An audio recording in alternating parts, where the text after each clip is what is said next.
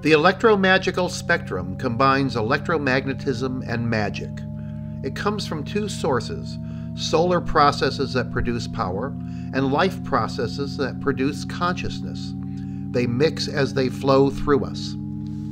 Gamma radiation, produced primarily by astronomical events emitting excited electrons, occurs at high frequencies. Earthly sources of gamma rays include decaying radioisotopes, radiation from atmospheric interactions with cosmic rays, and lightning. At somewhat lower frequencies, X-rays give us pictures of the inside of ourselves and our luggage, and allow us to see others as they'd appear in a state of skeletal nudity. Continuing down the frequency range, dream waves occur when we sleep. They allow us to see the past as well as the future. Dream waves are remembered the next morning as quantum phenomenon.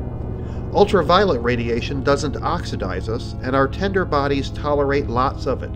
Our suntans and supply of vitamin D depend upon it. It causes some lucky minerals to fluoresce. Black light posters depend on it. Brain waves, aka neural oscillation, exist both within and beyond the brain. They're generated by neurochemical activity. Neurons become electrically polarized by proteins pumping ions across membranes. The ions push adjacent ions, which push adjacent ions, and so on in a wave. Visible light gives us our sense of sight. Violet, purple, indigo, lavender, blue, aquamarine, turquoise, green, yellow, orange, tangerine, shocking pink, red, etc. Bioluminescence is a form of cold light produced by a living organism, not to be confused with phosphorescence. Life waves result from neutrinos passing through a beating heart. You're cranking them out right now. All known life forms generate life waves. Anti-life waves facilitate communication between the living and the dead. They result from the interaction of neurochemical and ectoplasmic activity. Anti-life waves are to life waves as antimatter is to matter. Mutual annihilation guaranteed.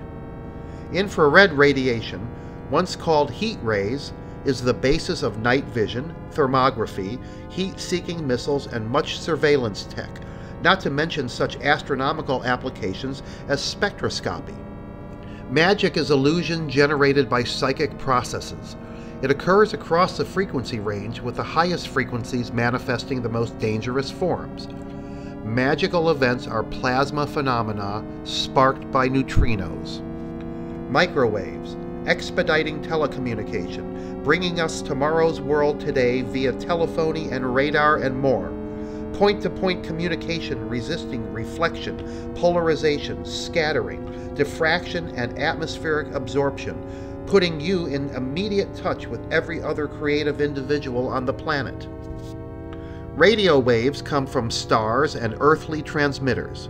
We hear them as static, commercials, cosmic background noise, jazz, rock, hip-hop, etc. Death rays combine all the electromagical elements into a Big Bang-like blast of nothingness. One shot from a ray gun, which can be purchased at any toy store, and that's it. Finished. Gone. Zero. Non-existence.